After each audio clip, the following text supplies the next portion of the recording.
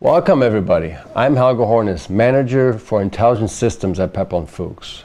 Today I would like to show you the pretty amazing G10 safety module. The goal of this development was to simplify safety installations as much as possible by adhering to a strict less is better approach. For years, customers asked us to reduce the size of safety modules to further increase installation flexibility while at the same time reducing cost in terms of time and material. And this is the result. A tiny single-piece safety module with redundant safe inputs and a non-safe output. Let me show you how easy it is to use this module to connect e-stops or door switches and then use the output to drive an annunciating LED. Let's start by connecting a conventional safe e-stop to the module. This 4-conductor pigtail cable contains the 4 leads for the redundant safe inputs in the G10 module. Brown and blue go to one contact, white and black to the other. With the input leads connected, simply close the e-stop and you're done. It is no problem if your application requires a different safety device. Any dry contact safety device, like this door switch, can be used. The second pigtail cable contains the non-safe output leads. Brown is plus 24 volt DC and blue is the signal common. I will use this stack light with a red LED cluster to annunciate when the e-stop is pressed in. If your e-stop has integrated illumination, use this version of the G10 safety module. In this case, the leads for the safe inputs and the non-safe output run in the same pigtail cable. Otherwise, the two modules are identical. Next, I will assign an address to the module. Let's say address 2. To keep the size of the module as small as possible, we decided against an addressing jack. Instead, just press the module onto this addressing cable and use the AS interface handheld as usual. There is no need to screw close the G10 safety module. With the address assigned, the G10 module is operational and can be added to the network. Nothing is easier than that. After opening the housing top, the AS interface cable is inserted in the top tray. The bottom tray is there in case the installation uses aux cable and makes installation convenient. Note that the aux cable is not needed and is not pierced. Not inserting the aux cable does not impact the IP rating of the module. After closing the central mounting screw, the module is up and running and ready to be used in your IP67 installation. Let me show you how to use the G10 module in an actual setup. I will be using a safety controller with AS interface power supply, the G10 module with e-stop and LED indicator, and a non-safe illuminated push button to reset the e-stop once it has been released. To configure the safety controller to use the G10 safety module, start the SimonsPlus software and click on the Start Assistant to start a new configuration. We will be using G10 Safety with Reset as the configuration title, but anything else would certainly work too. The status bar on the bottom right is red, indicating that the communication interface has not been set up properly. Clicking on the interface button opens this window. The safety controller we are using this time has a USB interface. Select USB and note that the USB ID will show up. Then accept the settings. On the bus information screen, select the search function. This will go out and find all modules currently connected to the network. Depending on the situation, the following messages may pop up. Should the integrated AS interface master be activated? Because we are using the safety controller to build a standalone system, there is no gateway on the network. It is therefore necessary to activate the integrated master. In cases where a gateway is being used, the master is going to enable communication, and this confirmation window will not pop up. Do you want to call ACT to project the current AS interface circuit? ACT stands for ASI Control Tools, a visualization program showing the connected network modules. Let's not do this now. Should the gateway be switched to config mode? Since we are not done with configuring the network, it is not too surprising that we have a configuration error. For now, let's not switch to configuration mode.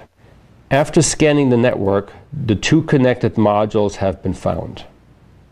Because safety at work requires a network with at least 5 slaves, but our network only contains 2 modules, we need to click on the Diagnostic Service tab and add additional slaves.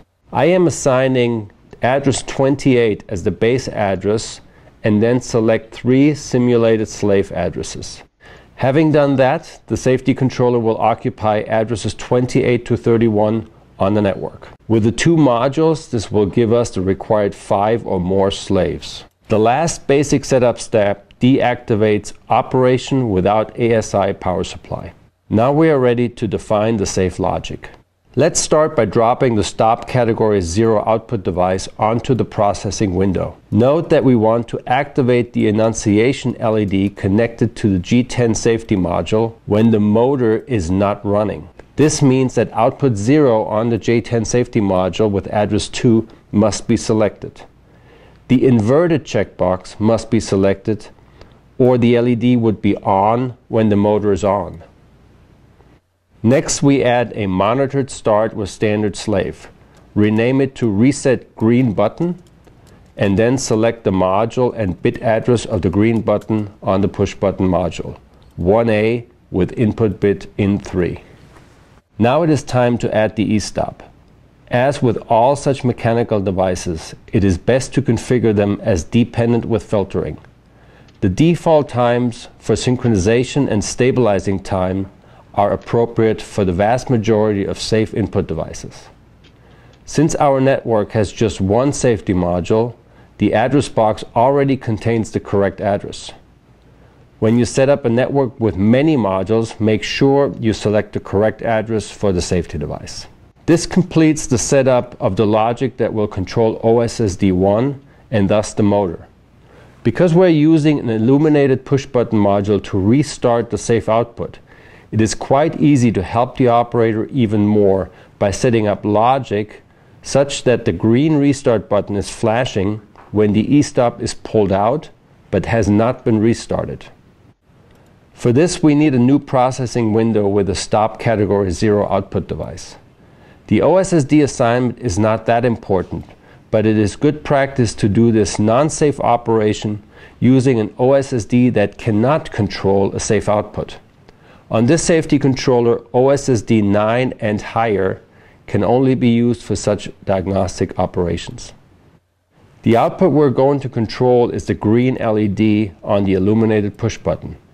Per the datasheet for this module, this means the logic must point to address 1A, output 1. Add an automatic start.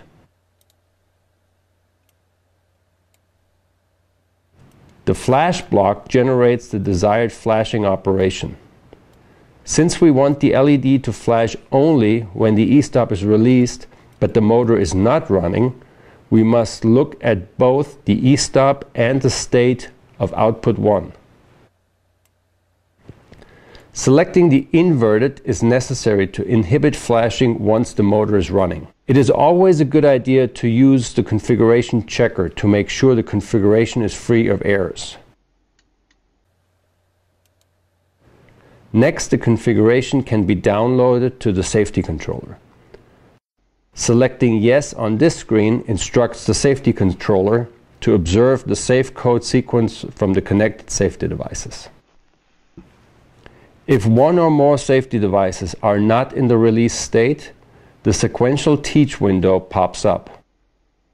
Because the e-stop connected to the G10 safety module is depressed, the safety code of the G10 safety module is not sent and thus not observed. Pulling out the e-stop releases it, which results in safety codes being sent. This finishes the teach operation. Now the safety configuration log file is uploaded. It can be reviewed and is frequently used during the customer buy-off of the machine. Validation is the process of electronically signing off. The name of the person and the safety controller password are entered. The operation is time-stamped, and a copy of the configuration file can always be uploaded from the safety controller. With a successful validation, the protective operation of the safety controller can be activated. Close the updated configuration log file to see the diagnostics window. This allows you to verify the safe logic for OSSD1, controlling the motor and non-safe output on the G10 safety module connected to the red stack light, and OSSD9, the non-safe logic for the green push button. Currently, the e-stop is in the release state, but the reset button must still be pushed to activate the safe output. While the system has not been restarted, OSSD9 is flashing, which in turn causes the green push button LED to flash. Pressing the reset button starts OSSD1 and deactivates by means of the state of output switching element 1 function block, the green push button LED. Depressing the e-stop deactivates OSSD1 and thus the motor. As you can also see, the logic for OSSD9 keeps the green push button LED off at this point. Pulling out the e-stop gets OSSD1 into the ready state, where the red stack light LED is again off, and the green push button LED is flashing.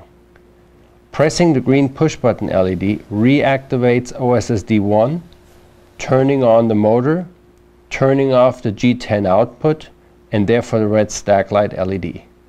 This also turns off the green push button LED. Let's see how this looks on the actual hardware. We're starting in a state where the e-stop is released and the safe output is on. This is indicated by the green LED cluster. Pushing the e-stop deactivates the safe output, and the red stack light comes on. Pulling the e-stop into the release state does not immediately activate the safe output. Instead, the green push button LED is flashing, indicating that the button needs to be pushed next. After pushing the green button, the safe output is turned on, the button LED is off, and the red stack light is also off. If you like, you can download the configuration file we used here from our website. The link is listed in the notes section below this video.